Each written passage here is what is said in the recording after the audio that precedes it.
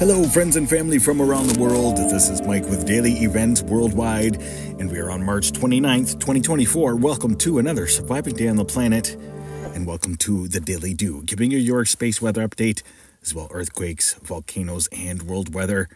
Starting out here, looking at the last 48 hours on our sun, as we've had 3 M-class solar flares, a couple of them pretty strong from the outgoing sunspot region.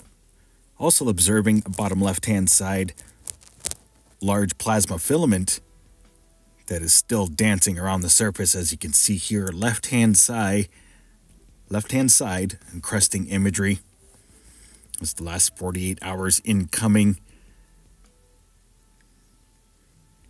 No major CMEs thwarted our way, and these most recent CME or solar flares have not produced CMEs, at least our way, Earth directed. That's the last 48 hours outgoing. Having a look here at multi-spectrum, pointing out the last 48 hours of events. It's been mostly that region there, M-class solar flares. And as well, elongated coronal hole stretching almost all the way across the sun. Looks like a landing strip on the sun, and another one building there in behind it. So definitely going to be keeping an eye on these coronal holes. Looking at another light here, amazing images brought to you by Solar Dynamics Observatory, mixed with daily events worldwide. And if green is your color, we have 4 sunspot regions right now observing in the outgoing position. Another quick look here at those sunspot regions in motion. Multiple M-class solar flares. Current space weather conditions, we are under R1, minor radio blackout impacts expected. And that is from the most recent activity. Solar winds are coming in at 335 kilometers per second right now, back to a more normal range. Solar X-ray flux, as you can see here, spiking. 1, 2, 3 M-class solar flares. Solar proton flux coming down. Geomagnetic activity as well coming down, sitting at KP1 right now. Having a look at the Space Weather Prediction Center, showing the most recent space weather prediction spiral. There is a small event heading in for the 31st into April 1st. Other than that, as I said, no major CMEs have been projected. This one here in an outgoing fashion. ISWA Space Prediction Spiral.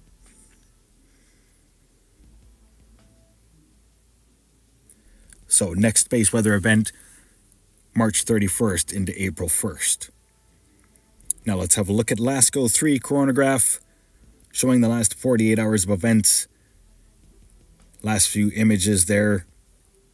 Small CME taking off from the southern region of our sun. Right there.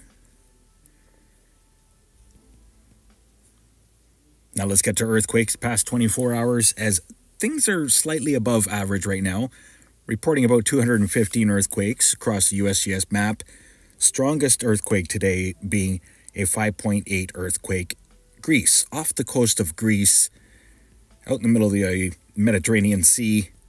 Not affecting humanity, but a lot of felt reports there. As well, lots of seismicity through the mid-Atlantic ridge, 5.2 ranging down to 4.7. And then all across Central America, increasing activity as forewarned here a couple nights ago with daily events worldwide. And it is continuing, especially movement west of the Galapagos Islands, where we've seen multiple eruptions at Fernandina volcano. Across the U.S., largest earthquake being a 3.4 there in Mexico. Nothing major to report, no major swarms. Quiet through Alaska. Interesting activity through the Marianas Trench last night. As well, a 5.6 earthquake here, Papua New Guinea, very deep for the region, 576 kilometer depth, and that is the deepest past 24 hours. Just today we saw another 4.4, Tonga region, 562 kilometer depth. And that's the last 24 hours for earthquakes here. Give you a glance at the last 7 days for shakers across the world. Largest last 24 hours, 5.8 Greece. Largest last 7 days is a 6.4 in Papua New Guinea, Vanuatu region. Much love, everybody, and welcome to the channel. Thank you all so much for the almost 5,000 subscribers in just under a week. Amazing stuff. Keep liking and subscribing, everybody. It's all about staying aware and prepared. And speaking of which, here is our SO2 content brought to you by our 45 active and erupting volcanoes around the world. Heavy particulates through Mexico region, Guatemala. Multiple volcanoes erupting through there. And as you can see, Central America through the Galapagos Islands. Big eruption coming through that region. Overlooking Eurasia, Russia, and Alaska. Still tons of SO2 spiraling out of Kamchatka, eastern Russia, and as well the Iceland volcano. Overlooking Australia, South Africa, and as well notable the southern hemisphere, as we still have lots of SO2. I have no idea where this is coming from, by the way, being reported and forecasted here across the southern hemisphere. Overlooking South America, and as well the tip of Antarctica, South Sandwich Islands region, where the Michael volcano is. And that has been spewing SO2 and gases for quite some time, so that might be the culprit. But looking at these SO2 contents, we've seen something big erupt. Now let's get to weather here, brought to you by windy.com. Big low pressure system heading into the Atlantic provinces of Canada. Winter is still well in effect for parts of eastern Canada and the prairies. Long range forecast next Wednesday into Thursday. We could see some snow through Ontario.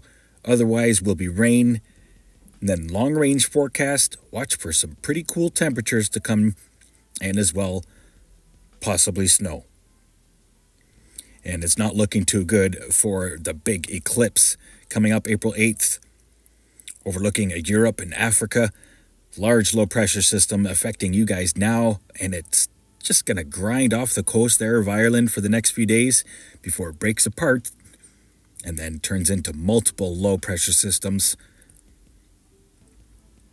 Overlooking Australia, Southeast Asia.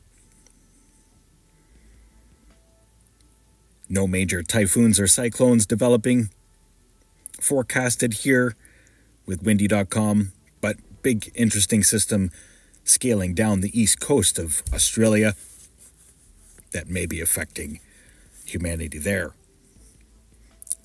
And then looking over here, North Pacific, BC and Alaska, still lots of snow in the forecast here for the region. And as well, northern BC, big high pressure ridge off the coast right now is not letting this moisture come all week long. Before that high pressure scoots away, watch these systems roll in from Alaska. And then California and all along the west coast, United States, will finally see some moisture again. Overlooking here, temperatures, as we've still got some pretty cool temperatures, especially at night, that are hanging around. And this is set to continue here for the next 7 to 10 days.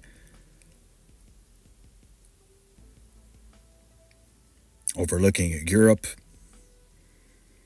China. You can see all across the Tibetan Plateau there, higher elevations, still a lot of cold temperatures hanging around.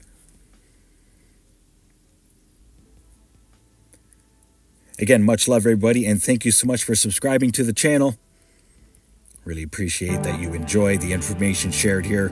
Stay aware and prepared, stay young and have fun, and get your daily due. We'll see you next video. Bye-bye now. If you enjoyed today's video, please hit that like button, subscribe, share with your friends and family from across the world.